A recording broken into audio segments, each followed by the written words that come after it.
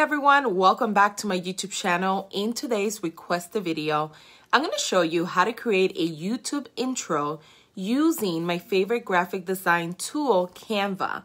In addition, I'm going to show you how to add music to your intro. So if you want to learn how simple it is to create a YouTube intro, make sure that you watch this video all the way to the end. Now, if this is your first time visiting my YouTube channel, consider subscribing today. I do upload weekly videos. And don't forget, everyone, this is for everyone, hit that notification bell so you are the first one notified of any new videos that I upload. So let's head over to my computer and get this tutorial started. All right, so here we are on Canva. And I'm using Canva Pro, which is the paid one, in case if it looks a little bit different to you. And all you're going to need is Canva, and then you're going to need this website. It's called Badillo Market. If you do a Google, you'll be able to find it. And they sell a lot of different products for your business, from graphic designs to photos, to digital assets, to video marketing, and so much more, logo makers, etc. So you could come in here and kind of play with this. But for this video, we are going to go to the audio section, which let us buy royalty-free music to start as low as $1 and ranges all the way to like $39 and more.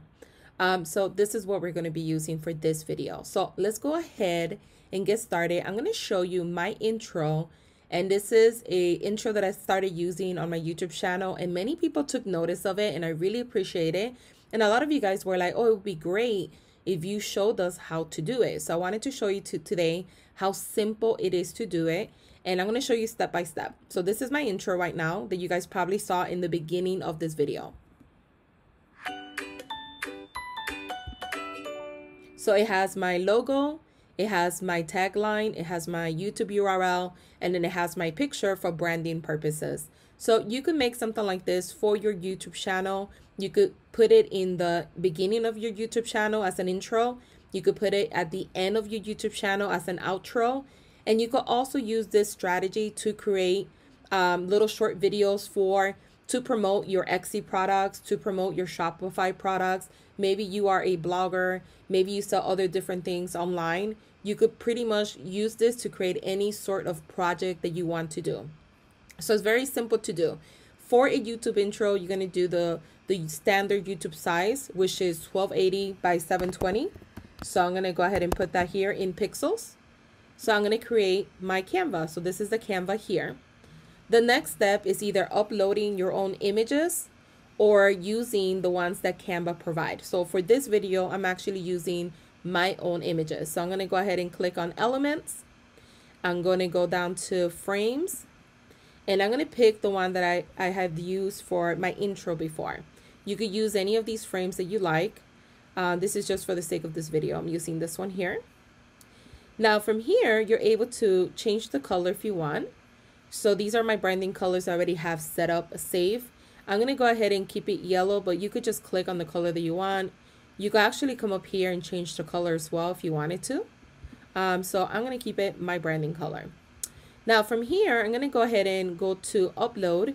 I already have my picture saved. If you don't have a picture saved, all you need to do is drag the photo in here and it will automatically save it in Canva automatically, which is really nice. So I'm going to go ahead and find one of my photos here. So give me a second here while I browse through my photos. And as you can see, I use Canva quite a lot. And even though I use Photoshop, Canva is one of my top platforms that I love to use. So once I have my picture up there uploaded, what I'm going to do is, because it's getting cut off, I'm going to double click on the photo. I'm going to push it down and I'm going to click on done. And that looks good to me right there. Now from here, what I'm going to do is I'm going to add my logo. So I'm going to go to upload. I already have it saved in here. So I'm going to just go ahead and find it really quick and upload it to my intro. So here is my logo. And I'm going to click on it, drag it a little bit down. I kind of like the size that it is right there. Now I'm going to add my tagline. So I'm going to click on text. I'm going to add heading. I'm going to put this text right underneath and I'm going to say helping you build an impactful online business. I kind of like that. I'm going to go ahead and make it bold, and I'm going to make it a little bit smaller than my logo. So I'm going to make it 18 is fine. Perfect. I'm going to use the same font, the same size. So I'm just going to duplicate by pressing this little plus sign.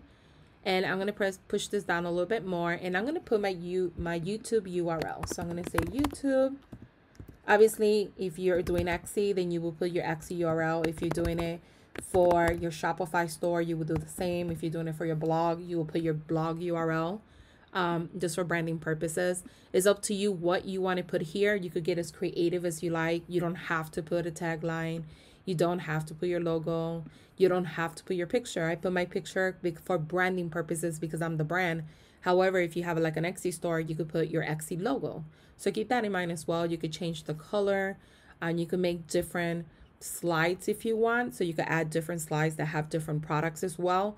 It's really, really up to you. And even though I'm teaching you today how to do a YouTube intro, once you learn how to do this today, you could actually use this for any type of social media platform. So you could create a post for Instagram. You could create a post for like your Instagram stories. You could do this for your Facebook, right? To promote something. You could use it anywhere. So keep that in mind. The only thing is that you will need to optimize the actual intro, right? Or the video to fit that social media platform that you're promoting on. So once you're happy here, you could play around with this, the animate. This is what I played around with to make the letters move. And they have different variations of what you could do. Just pick the one that, you know, resonates with you. Which one of these you kind of like the best? I actually use the rice one. Is my favorite one, but you could use any of these. You could test out different ones and then see which one you like at the end. But as you can see, you could get as creative as you like. I'm going to use this one. I'm going to stick with the one that I like. Now, this video is 5 seconds long. If I wanted to make it longer, you just change it here. If I want to make it shorter, I will change it here. So I'm going to keep it at 5 seconds. I like that. For an intro, it should be anywhere from 3 to 5 seconds. It shouldn't be longer than that for YouTube. But if you're using it for a different platform, obviously you can make it longer. So once you're happy here, all you need now is your music. Now, I don't recommend using music online for free or finding a site that offers you free music. It could be copyrighted. You could get in trouble. And if you use it on YouTube, you could even get your account suspended. So don't do that. Just buy them. You could buy one for as low as $1. And the great thing is that once you buy one music track, you can use it over and over and over. So you will have it available for you to use for all the different projects as well.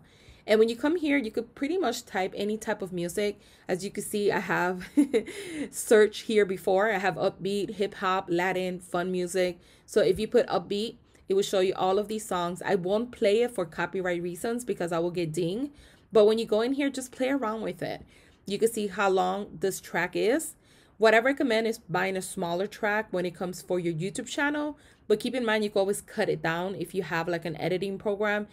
You could cut down the music, or when you upload it to Canva, you're only setting it up for 5 seconds, so it will automatically cut off after 5 seconds. But you could pick here from whatever you prefer. You could also pick from category to the left-hand side. The one that I use a lot is bestsellers. And then you'll find stuff that you never thought that you would like, or you probably would have never searched for, that it is pretty cool.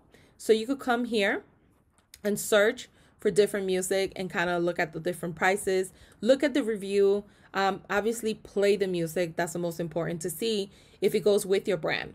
Once you have the music, you purchase, you download it, all you need to do is upload it to Canva. And the way to do so, I have mine saved already.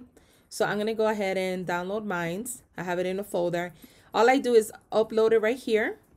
It automatically drops into Canva and puts it under audio. And from there, I'm going to drag and drop. And there it is. And it's that simple. It's copyrighted. Well, it's not copyrighted. It's royalty-free music because I purchased it. So I could use it, so I could use it for any of my projects. So once I'm happy here, I'm happy with how this looks, all you're going to do is download this. You want to download it as a MP4 video. Majority of platforms, YouTube and other platforms where you want to share this video, it does require for the file to be an MP4. So all you're going to do is download it. It's going to take a few seconds.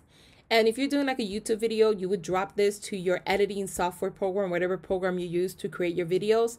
You remember, like I said in the beginning, you could use it for your intro, you could use it for your outro.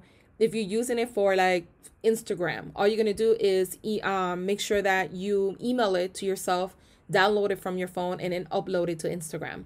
And here is our final project that we did together.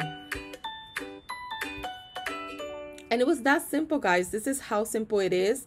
Once you create one of these, you could create so many different projects, different things that you could do. You don't have to pay anyone else to do it. You could do it yourself.